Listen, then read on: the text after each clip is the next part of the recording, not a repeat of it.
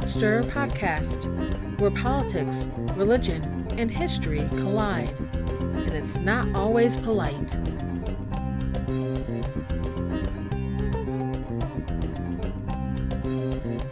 According to Merriam-Webster's dictionary, the word authoritarian means 1. Of, relating to, or favoring blind submission to authority. 2. Of, relating to, or favoring a concentration of power in a leader or an elite not constitutionally responsible to the people. Amy Siskind, co-founder and president of The New Agenda, has kept a weekly list of news stories and other subtle changes that have occurred since Donald Trump's election. She started keeping this list of changes as authoritarianism experts note how quickly changes occur as a country slides into authoritarianism. Changes in values and norms to where if you don't keep track, the authoritarian reality becomes the new normal. Experts advise to write down the things changing around you so you'll remember, which is what Siskind started doing. As of this recording, she's on week 43, though week 44 should be out by the time this episode is released. I'll post a link to it on the website. There's been some signaling that Donald Trump is willing to work with Democrats. He worked out a deal with congressional Democrats on a debt ceiling along with relief for Hurricanes Harvey and Irma, and he is said to be working with them on a deal reinstating DACA, with or without funding for the wall, depending on who you ask. But we should not let his lack of ideological loyalty distract us from the fact that this man is not fit to be president of the United States, and his regime's behavior, as I will discuss in a moment, is that of a dear leader, like his idols Vladimir Putin and Recep Tayyip Erdogan, instead of the leader of the free world. Every day Trump is president, we march toward authoritarianism, and away from the democracy that generations of Americans have fought and died for. I am your host, Jaye. When I'm not podcasting, I have a number of hobbies, including watching sports and listening to sports commentary. So this incident merged my sports and political interests. Last Monday, September 11th, ESPN's Jemele Hill, co-host of the ESPN show The Six, sent out 3 political tweets. Donald Trump is a white supremacist who has largely surrounded himself with other white supremacists. The height of white privilege is being able to ignore his white supremacy because it's of no threat to you. Well, it's a threat to me. Trump is the most ignorant, offensive president of my lifetime. His rise is a direct result of white supremacy, period. Many on the right compare her to former ESPN baseball analyst Curt Schilling and state that Hill should be fired because Schilling was fired. They also state that by ESPN not firing her, they are showing their liberal bias. Both are convenient but incorrect arguments. ESPN has a policy against making public, non-sports related political statements as a representative of their company. Curt Schilling was warned multiple times before he was eventually fired. This is Jemele Hill's first offense under the policy. Secondly, ESPN has parted ways twice with noted liberal Keith Olbermann, and not only employs, but has promoted heavily open conservative Will Cain. And what about her statements? She's sure not wrong. Just this past Thursday, after Congress passed a bipartisan resolution condemning white supremacy and calling on the White House to condemn it unequivocally, Trump continued to provide comfort to white supremacists, Nazis, and domestic terrorists with his most recent both sides comment regarding the Charlottesville terror attack. He has also retweeted false statistics posted by white nationalists overstating the percentage of murders of whites by blacks, and then claimed ignorance when called out on it. He has a very long history of words and actions that support Hill's assertions, just some of which I ran through during episode 11. And unlike Hill, who apologized to ESPN, Trump has never apologized to anyone.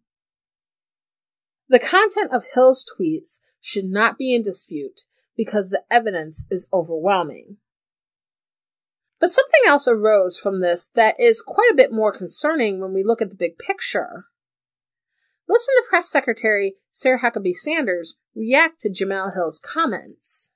Yes, you mentioned a couple times today, you sort of emphasized diversity in the West Wing, and you talked about the president being very clear after Charlottesville and denouncing all hate. I just wanted to read a comment from an influential African-American sportscaster from ESPN yesterday who said, Donald Trump is a white supremacist who has largely surrounded himself with other white supremacists. His rise is a direct result of white supremacy, period. He's unqualified and fit to be president. Why do you think, do you have a reaction to that? Is the president aware of that comment? And I'm not sure if he's aware, but I think that's one of the more outrageous comments that anyone could make, and certainly something that I think is a fireable offense by ESPN. If the president was so clear, as he said, why do you think influential African-American figures are saying things like I'm not going to speak for that individual, but I know that the president has met, again, with people like Senator Scott, who are highly respected leaders in the African-American community. He's committed to working with them to bring the country together. I think that's where we need to be focused, not on outrageous statements like that one.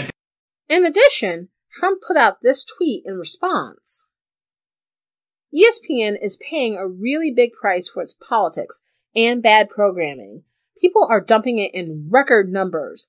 Apologize for untruth. Trump lied regarding why ESPN is losing subscribers. The fact is that cable TV viewership as a whole is in decline because of millennial cord cutting, not politics. But the most important issue is this. The fact that his administration has pushed for a private entity to punish their employee for public dissent is undemocratic and dangerous. This is why the Democratic Coalition, a super PAC, has filed an ethics complaint against Huckabee Sanders, stating that she crossed the line when she called for Hill to be fired from ESPN. According to 18 U.S. Code Section 227, it is a federal crime punishable by a fine or up to 15 years in prison or both for any executive branch employee to influence or threaten to influence a private employment decision. What ESPN chooses to do with Jemele Hill should be between the company and her, just like any other private employer and employee. They have regulations in place, and by working for the company, the employee chooses to abide by them. I do believe there should be some ethical boundaries to at-will employment agreements, but that tangent is really for another show. But here's the point. ESPN's actions regarding Jemele Hill are a private employment matter. But the First Amendment protects people from government interference in speech. If the government is demanding a private company make an employee apologize for dissent or fire an employee for dissent, that is abridgment of that person's First Amendment rights. That is the part that should not be tolerated by the American people, whether we agree with Jemele Hill or not. Pot Stirrer Podcast will be back after this.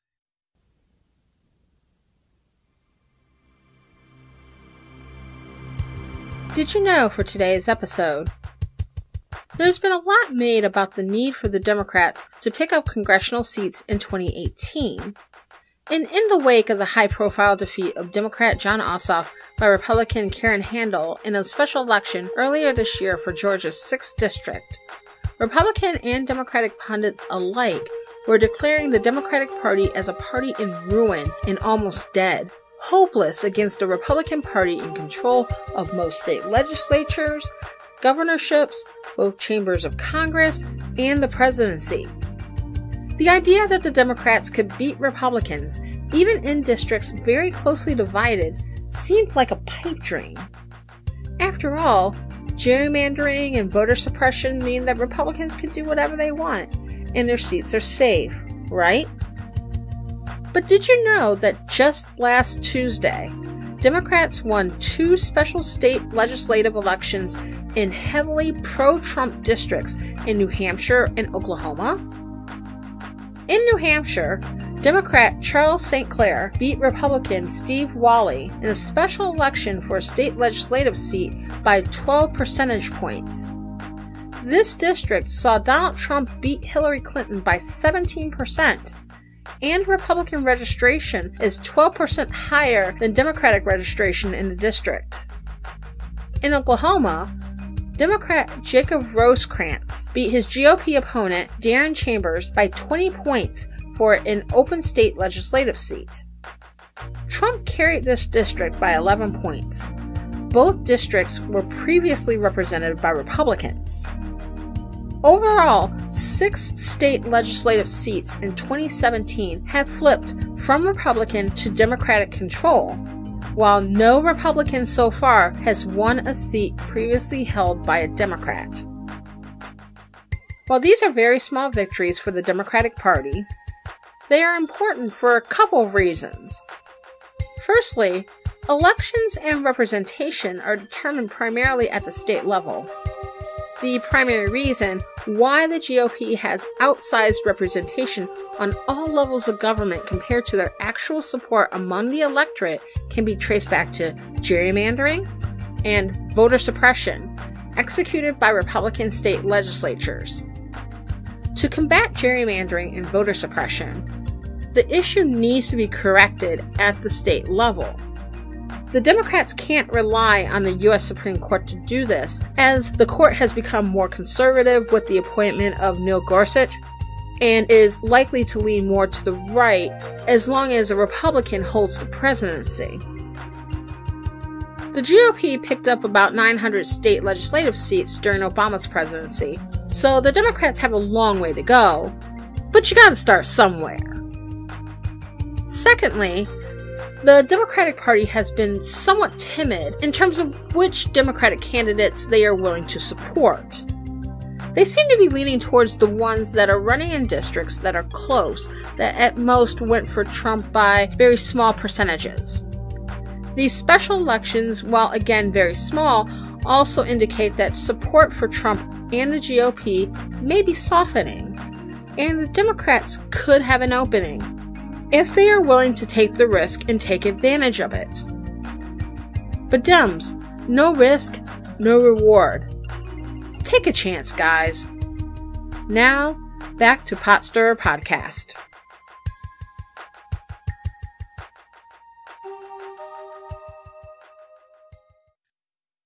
Authoritarian governments are characterized by strong central power and limited political freedoms.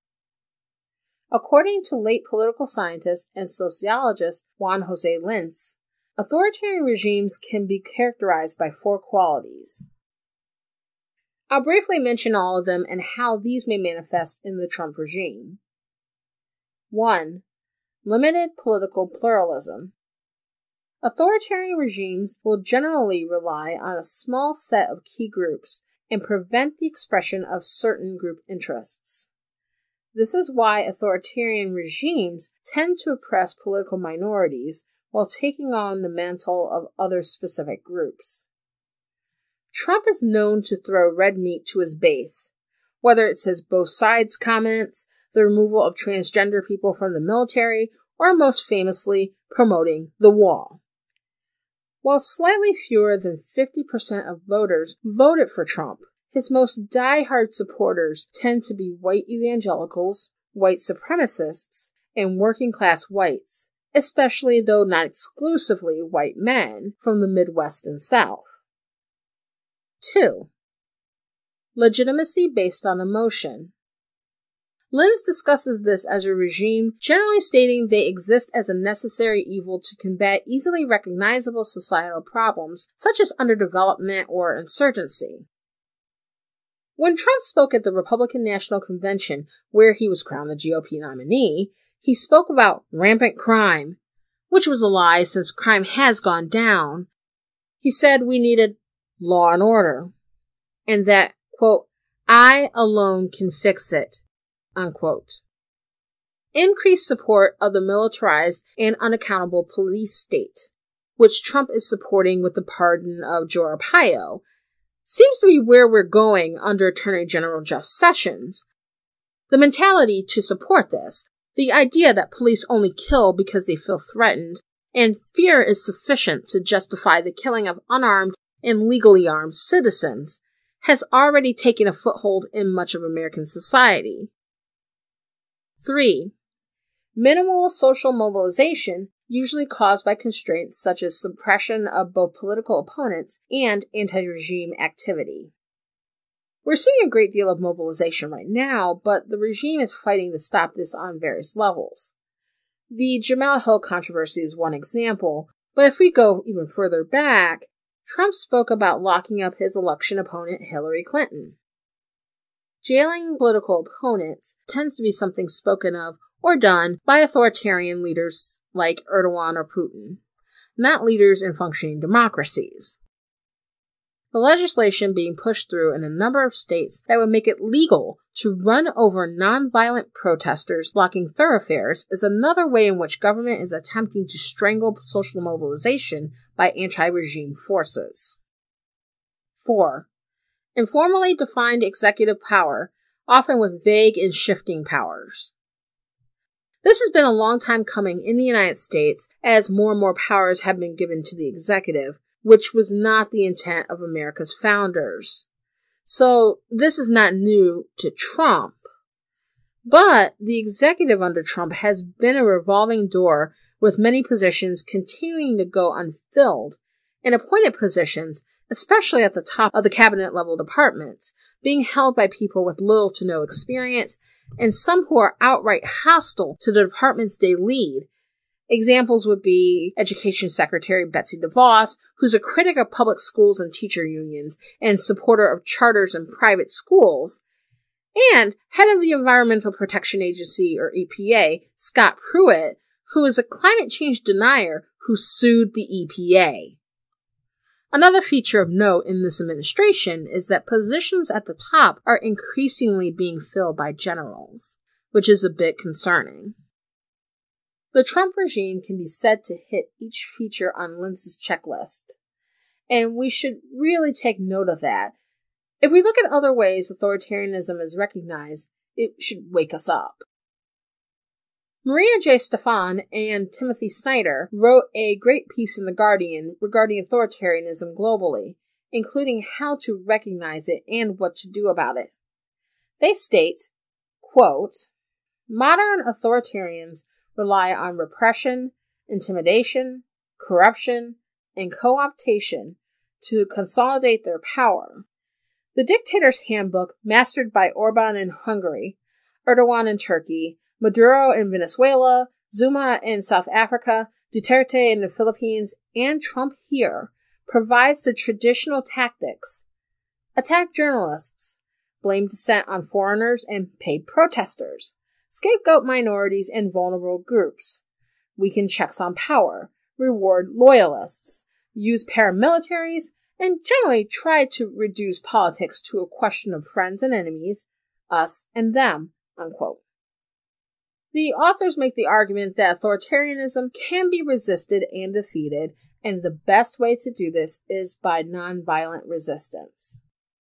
Quote, "Unarmed civilians using petitions, boycotts, strikes, and other nonviolent methods have been able to slow, disrupt, and even halt authoritarianism. Civil resistance has been twice as effective as armed struggle. Civil resistance works by separating the authoritarian ruler from pillars of support, including economic elites, security forces, and government workers. It attracts diverse groups in society whose collective defiance and stubbornness eventually elicits power shifts.